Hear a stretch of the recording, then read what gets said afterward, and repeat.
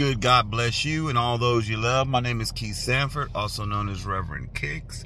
I just want to thank you personally for being a part of my channel. We have rapidly flew past 800. We are closely approaching 1,000, and it's because of you and your prayers and your support.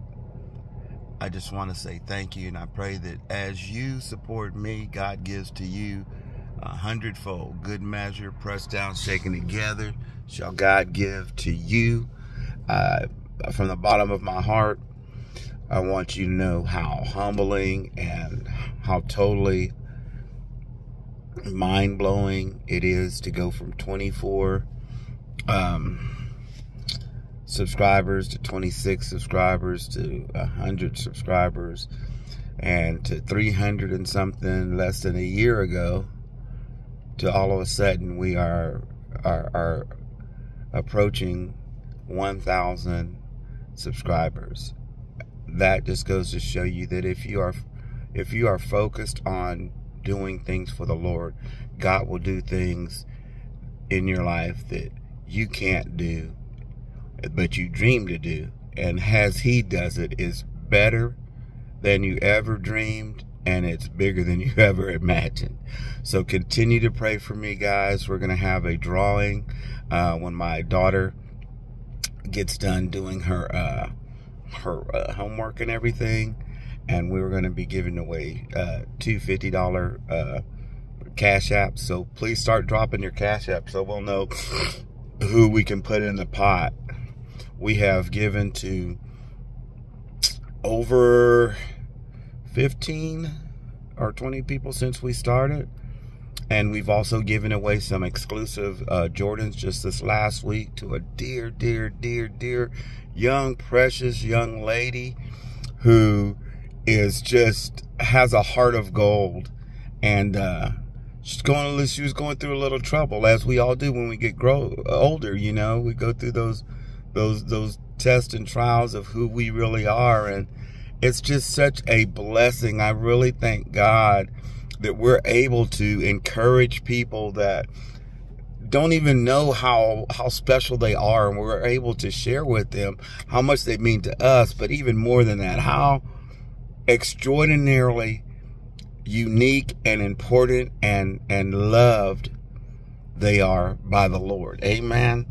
I just want to share with you a word that we have been walking in since October, which is the beginning of the Jewish New Year. And since we serve a Jewish God, His name is Yeshua, Jesus, the Messiah, the Anointed One. Since we serve Him, we want to be on board with what the traditions are in Israel and with the Jewish, not because we're serving the tradition. It's just that so we can align ourselves with the word that was written through the culture and the traditions of where Jesus was born and started His ministry. And one of the things that was said was that this is a season and a time of miracles, and the miracles that we're believing God for can be found in Joel chapter 2, verse number 25, where it says, and I will, this is God speaking through Joel the prophet, he said, and I will restore or replace for you the years that the locust has eaten. Have something as you in your past have been stolen from you? Did you lose something in your past that you never thought you were going to give back, and you thought you needed it at that time, but you weren't even doing anything wrong? You were just trying to serve and do the right thing and trying to please the Lord, but out of nowhere it was stolen from you. Just out of the blue. I remember my car got stolen. And we had just moved into a new house 6 years ago. It was like within the first month, I had a brand new Hyundai Santa Fe. Ooh, that sucker. I love that sucker. Big, roomy. Oh my goodness. Bluetooth, everything. And unbeknownst to me, we left my spare key in my wife's car, and we forgot to lock the car. And we were having such a good year. I mean, we found a puppy that is Charcoal, our deer dog that we love so much. We found him, replaced, couldn't replace, but we got another dog for the dogs that passed away that my children had had for so long.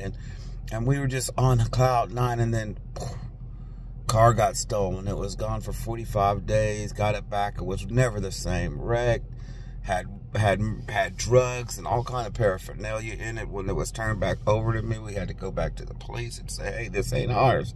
Look, whoever stole our car went on a crime spree, and this is what's in there. There was Amazon packages, there was care packages, there was all kinds. But they had a crime spree with my vehicle. And, you know, I was so heartbroken about it. And, you know, we just kept on just serving God, and now God has given me another vehicle that is really nice that we are so blessed for. Even Tanya has a new vehicle, and you know, it's just how God works. It's not about things, it's about the King.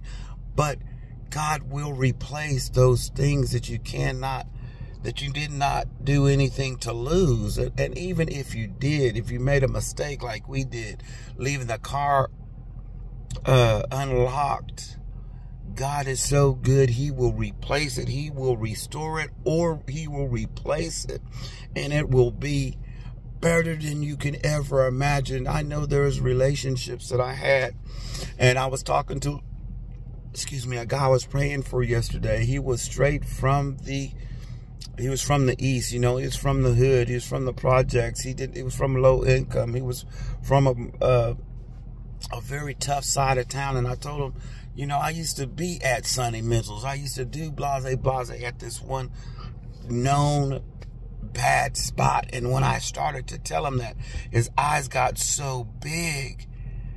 And he said, you? I said, I know, brother. I don't even look like what God delivered me from. And I was telling him all of the stuff that I was addicted to, all the things I got into.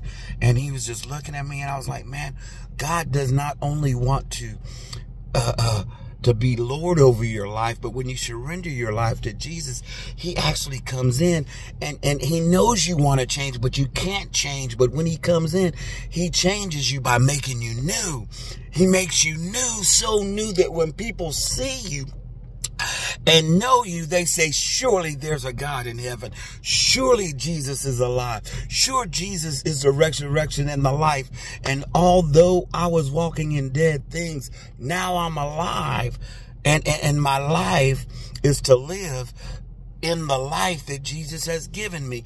And people will be so blown away by your antics that you used to do, and what the cankerworm and the palmer worm and the enemy was stolen from you, where you're walking in a place where you were just filthy.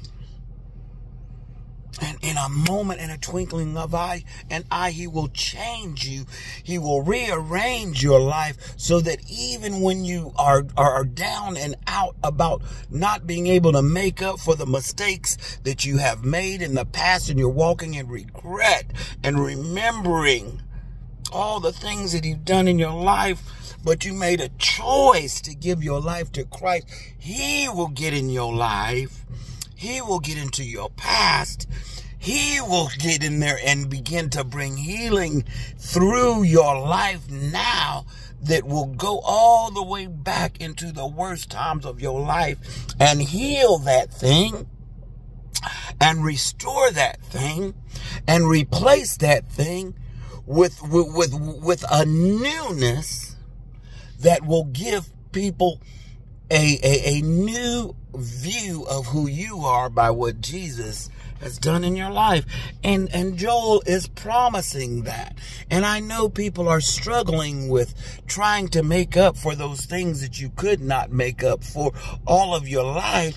And Jesus is saying today, let me, through Joel, let me restore it. I'm the restorer of everything that's broken down. Let me resurrect it. All those dead relationships that you did, that you made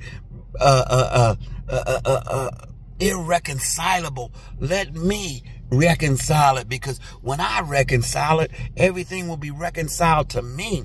Because if you could do it by yourself, you would get the glory. But when it's reconciled to me, all glory will be mine. And you will be an instrument of the good news in which saved you, raised you, took you out of that miry pit and set your feet on a rock to stay. Hallelujah.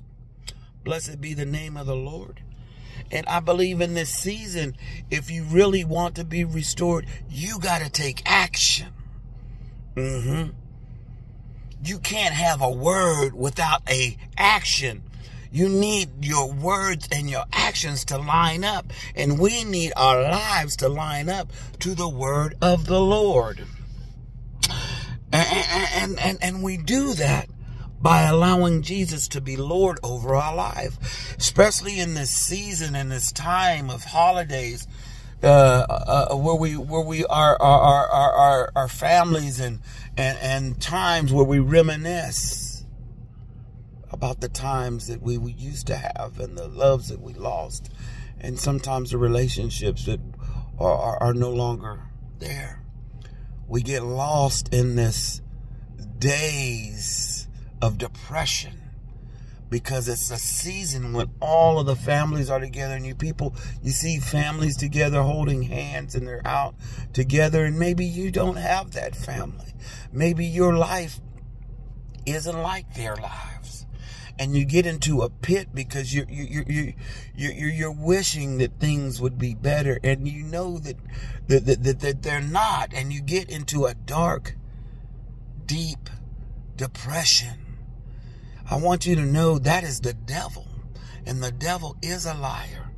See, you might not have your family, your immediate family, or your friends, those loved ones that you wish to have in your life. But Jesus said, when your father and your mother, when they forsake you, I will take you up. I'll be your father. I'll be your mother. I'll be your best friend. I'll be your confidant. I will be your counselor. And I will be the Prince of Peace in your life, so you can have joy and the promise of blessings right in the midst of this season of the holidays. And let me say this. This is not unlike it was in the days of Moses. See, when God was bringing the deliverer through Moses needs to be taken out. He was put in the Nile, and they were killing every male child because they knew a deliverer was coming, and the enemy tried to kill it before it was able to reach its full potential and fulfill the promise in which God had ordained it to be. And in that same way, when Christ came, oh God, I feel the Holy Ghost. When Jesus Christ came, King Herod tried to lie to the wise men and said, let me worship. Bring him to me. I want to worship him. But God warned the wise men that Herod was going to try to abduct them and torture them and try to find Jesus, so he could destroy Jesus as a baby. And King Herod was so upset when the wise men got wise to his schemes and they went the other way and never came back, that he sent out all of the army to try to destroy all of the infants, male infants, in hopes that one of them might be Jesus. And every time this year where we are celebrating the birth of Jesus, no, he was not born on December 25th, but it's the season and the time. See, the devil works in seasons and times, because Jesus says that the times and the seasons are in his hands.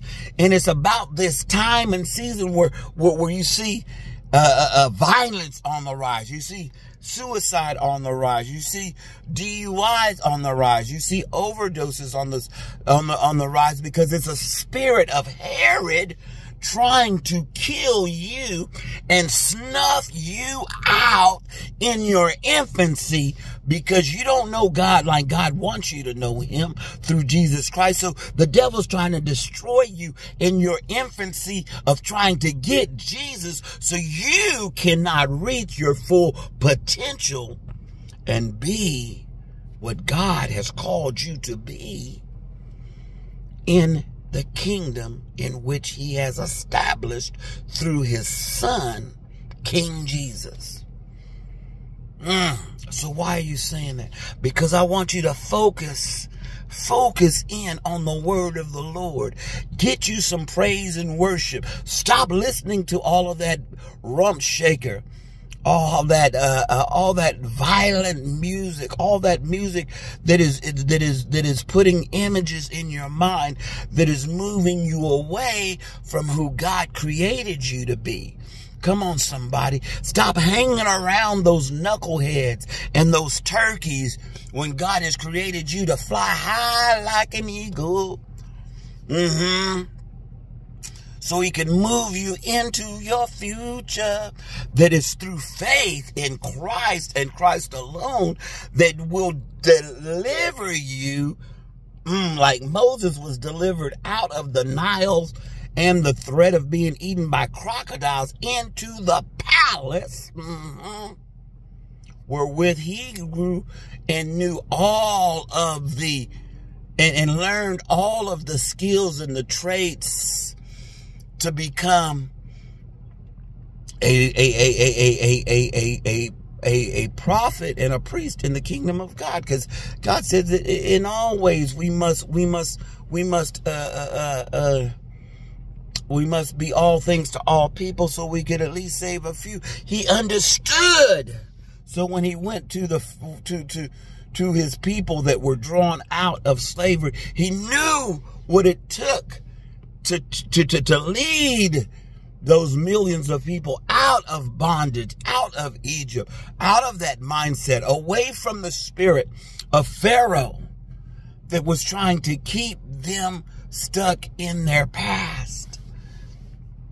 And God has sent me to in the name of Jesus to share his word, to teach you that you're not where you came from. You're not what you used to be doing. You were created for so much more than that.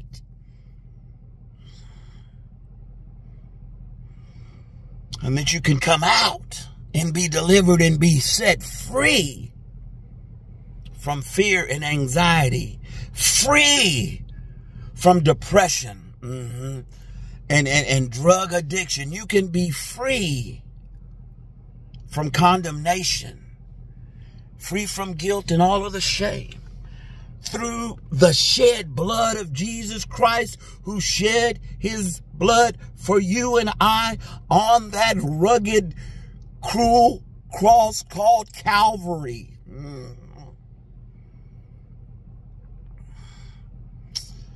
He gave up the ghost. He gave his life and paid the price so that you could live in freedom. Not for anything that we have done, but because of who Jesus is. He is our deliverer. He is our healer. He is the resurrection and the life. He is the great shepherd. He is the great I am. He is the great physician. He is more than enough. He is our counselor. He is our almighty, everlasting, never sleeping, never slumbering King of all kings. And he's reaching down from heaven today to lay his nail-pierced hands on your head. Won't you close your eyes and lift your hands while I pray that depression will not have no hold on you, that regret will not be able to take you out, that you will remember the Lord, and that his mercy and his grace will lift you up and keep you against all the schemes of the devil. Will you do that for me now? Father, I just thank you for Jesus. I thank you for healing.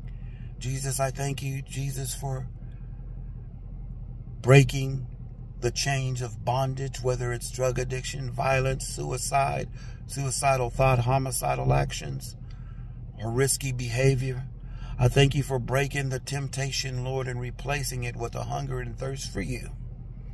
Now, God, I thank you for hearing our prayer.